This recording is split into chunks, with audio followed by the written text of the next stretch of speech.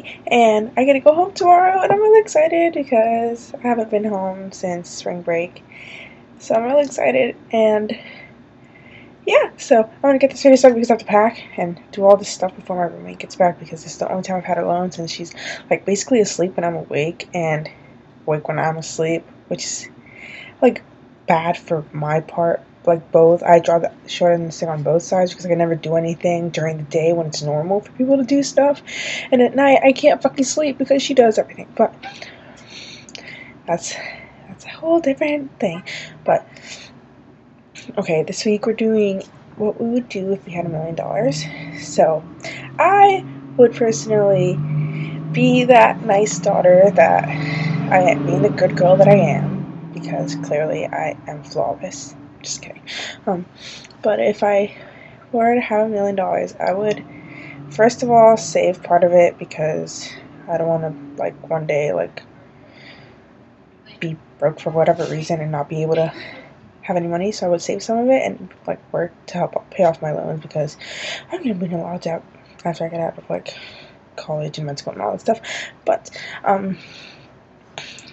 with the money left over, I would hopefully have enough to buy my parents a small house, because they have never owned a house, and I want to give them a house that they could proudly call their own. And I want to like not reward them, like I want them to like have what they deserve, because they raised me and I am appreciative of that. I would get my mom and my stepdad would get the house. I would get my dad a place to live in Mexico so that he can visit his family and his relatives often. And with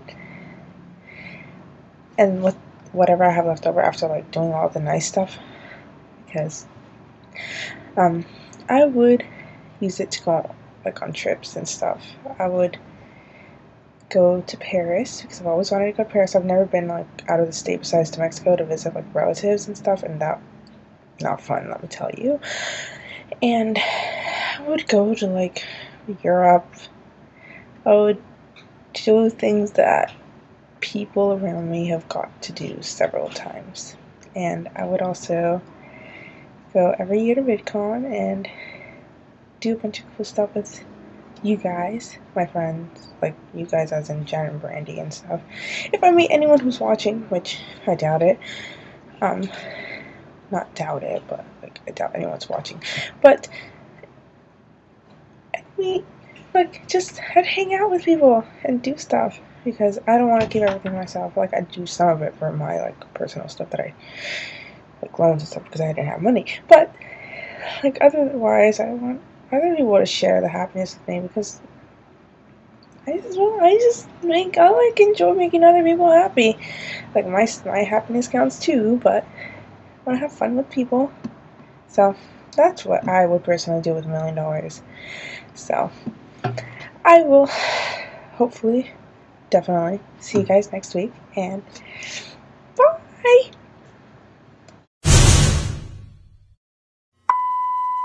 Soy milk is good.